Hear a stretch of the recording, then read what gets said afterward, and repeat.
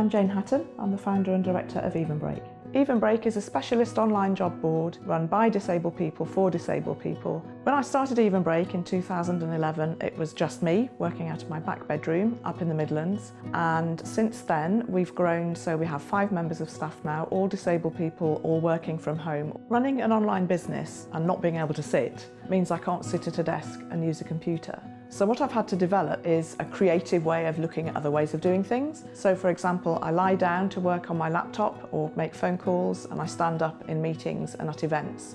What's really at the heart of Evenbreak is matching the talent that is out there with disabled people with the needs that employers have for that talent. This isn't about charity, it's about business and talent.